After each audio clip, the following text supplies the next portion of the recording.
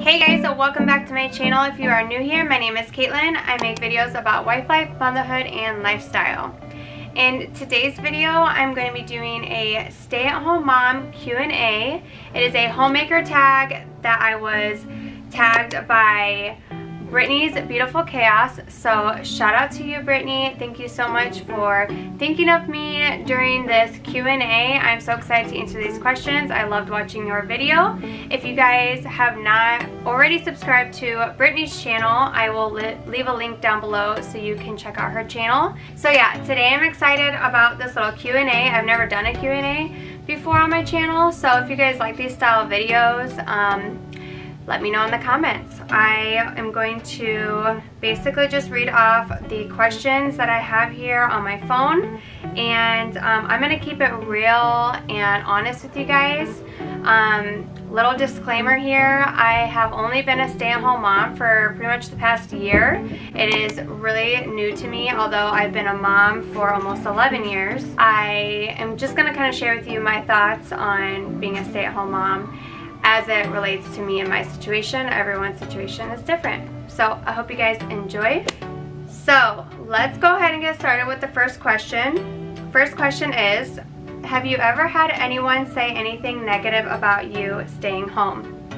Quick answer, no, not that I know of. I think most of my friends and family understand that whatever works for our family and whatever makes us happy is pretty much our business and our decision, and I think they support us no matter what. So moving on to question number 2, what are your favorite and least favorite parts about being a stay-at-home mom? So definitely say my favorite part about being a stay-at-home mom is, aside from being able to spend more time with my kids, I feel like that's an obvious one.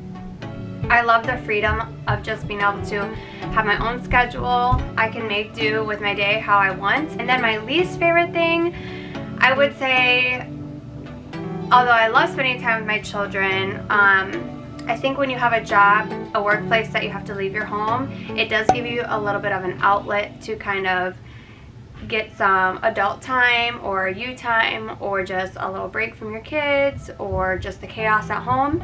And so being a stay-at-home mom, you don't get that as much. So I would say that's probably my least favorite part. Okay, moving on to question number 3. What are your favorite chores and least favorite chores? I would say that I enjoy folding laundry. I don't necessarily like putting it away, but I don't mind folding laundry. I think it gives me time to sit down, fold the laundry into piles, organize, and then I can pop on a show while I fold the laundry. I'm not running around the house, or, you know, it's pretty simple, relaxing, so I would say folding laundry is probably my favorite. Least favorite is absolutely definitely cleaning the toilets or just cleaning the bathrooms in general. I feel like I clean them constantly and they don't stay clean long enough and it's just not fun. So that's probably my least favorite chore. Moving on to question number 4. What time do you go to bed and what time do you wake up? So this varies. I would say the time we go to bed can vary between 10 p.m. and midnight, and I know that sounds really late, but for whatever reason, that's just how it's been for our family. My husband works until the afternoon, and then he might take a nap or go for a run, hang out a little bit, mow the yard or whatever, and then he has boxing, and then after boxing we're having dinner, and by the time we're done with dinner it's like 8, 9 o'clock, and then we haven't even spent like any quality time together, so then we might watch a show or two, and then, you know, it's 9, 10, 11 o'clock. So, and then what time do I wake up? I have lately been setting my alarm for 8 or 8:30 in the morning. I'm not like a super morning person, but I definitely notice when I wake up at a decent hour and get some things done in the morning, drink my coffee and all that, then I'm way more productive that day and I just enjoy the day more. So moving on to question number 5. Do you play anything in the background while you are cooking or cleaning? Very easy. Yes, I'm almost always watching YouTube. I love watching all my channels that I follow. So we have a TV in our kitchen, and when I'm doing the dishes, I'll pop it on. When I'm cooking dinner, I'll pop it on. If it's not YouTube, it might be like whatever show's on that night. If it's Monday night, sometimes I'll watch The Bachelor, Bachelorette, or Teen Mom on Tuesdays, or, you know, I have my shows. So I'm either probably watching YouTube or a show while I'm cooking and cleaning. Moving on to question number 6. Do you get dressed most days, or do you stay in your PJs? I will be honest, I definitely stay in my PJs. I don't know what it is, if it's just because when I worked for so long, I always had a specific uniform that I had to throw on. So now that I have the freedom to just roll out of bed and stay that way, I've been doing that. However, I will say on days like today where I actually get ready and put myself together and put a somewhat decent outfit on, I do feel better about myself, and I do feel like I want to accomplish more. So that's one thing that I kind of want to work on moving forward, is when I get up for the day, actually putting something on. Even if it's leggings, just get out of my sweatpants, put on something a little bit more ready for the day, and then take on the day. Moving on, we have question number 8. What are the trouble zones in your house? I would say it can sometimes be our kitchen table, but definitely like our kitchen counter area, especially this one corner area. It's kind of like the drop-off zone. I don't do any cooking on that side. I don't know if that's why that just becomes the drop-off zone for lunchboxes, hats, bills, whatever it is. If it's not that, then it's probably the kitchen table. That would probably be our trouble zones. Okay, question number 9. Do you get distracted? I'm not sure exactly what this means. Maybe do I get distracted like when I'm supposed to be getting things done around the house, maybe? Yeah, sure, I totally do. I might be in the middle of doing dishes and you have a 3-year-old running up to you and, you know, crying for something, or my son who is hungry every 5 minutes. You know, there's always distractions when you're trying to get stuff done, but you know, I try to look at them as little blessings, and one day I'm not going to have these distractions, so I try to appreciate them now while I can. Question number 10, do you enjoy staying at home, or do you miss work?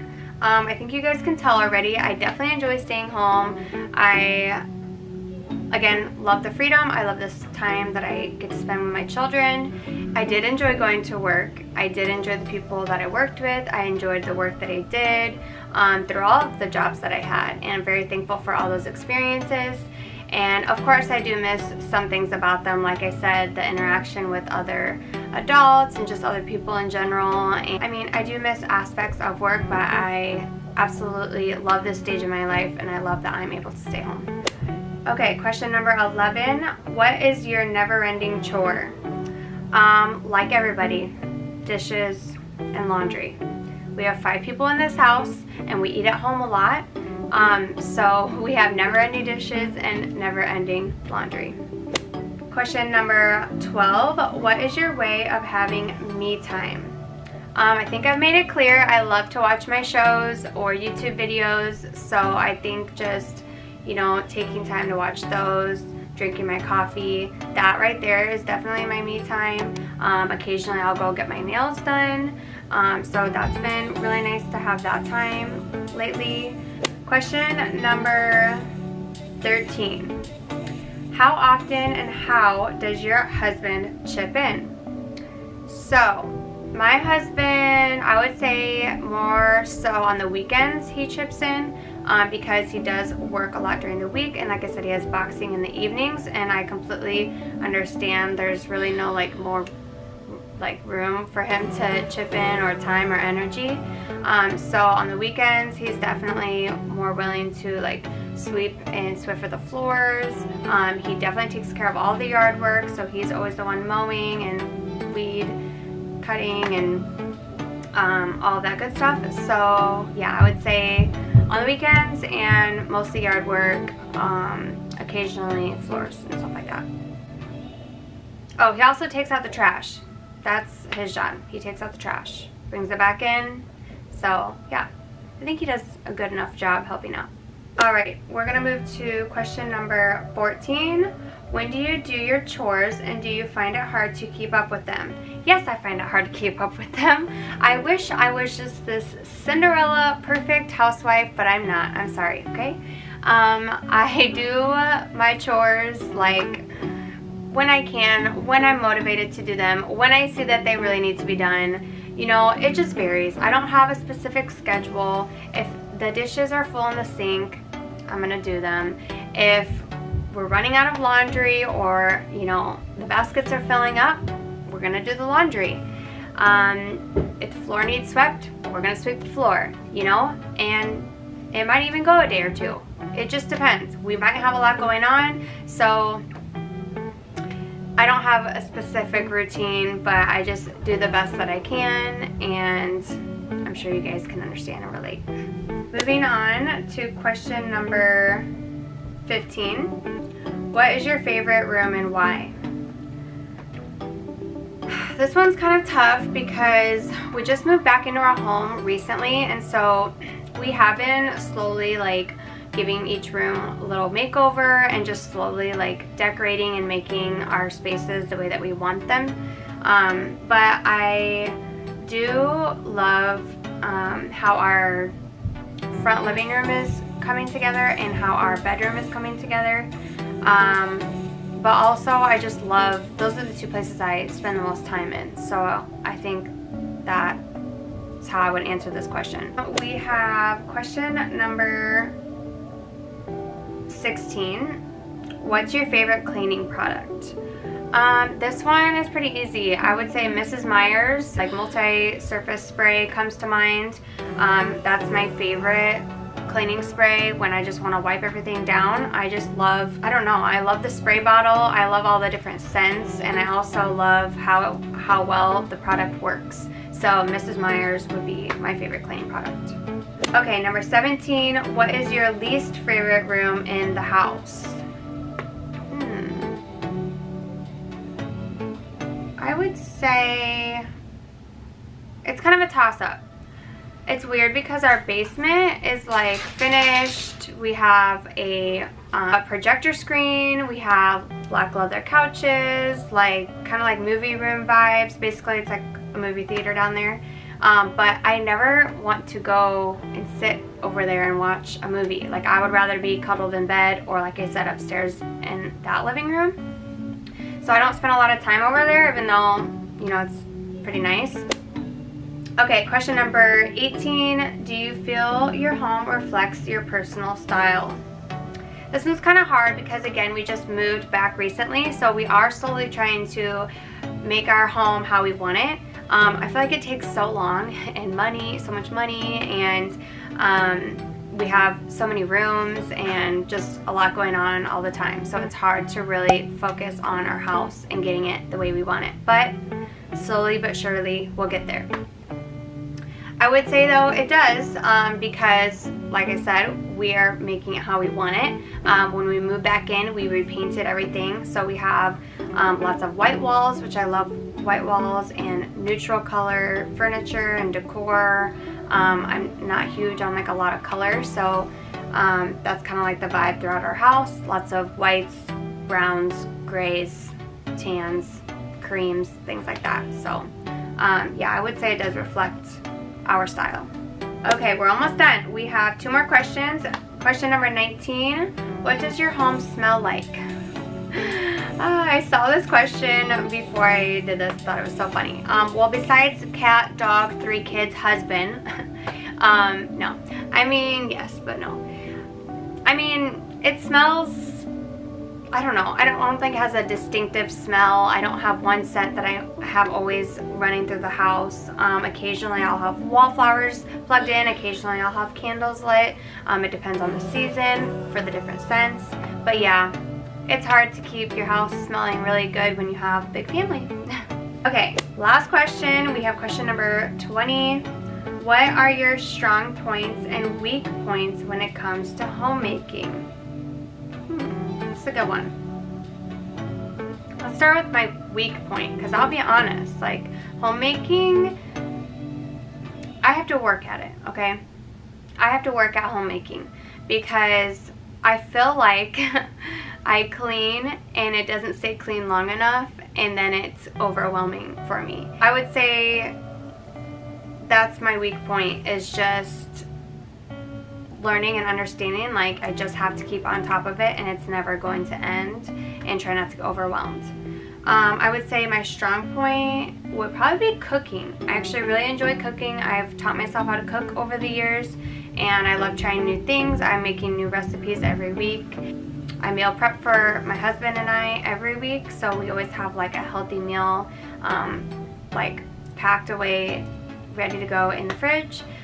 So yeah, I would definitely say that's probably my strong point of homemaking. But yeah, that is all the questions, guys. That was fun. I hope you guys enjoyed this Q&A. Like I said, I've never done a Q&A before.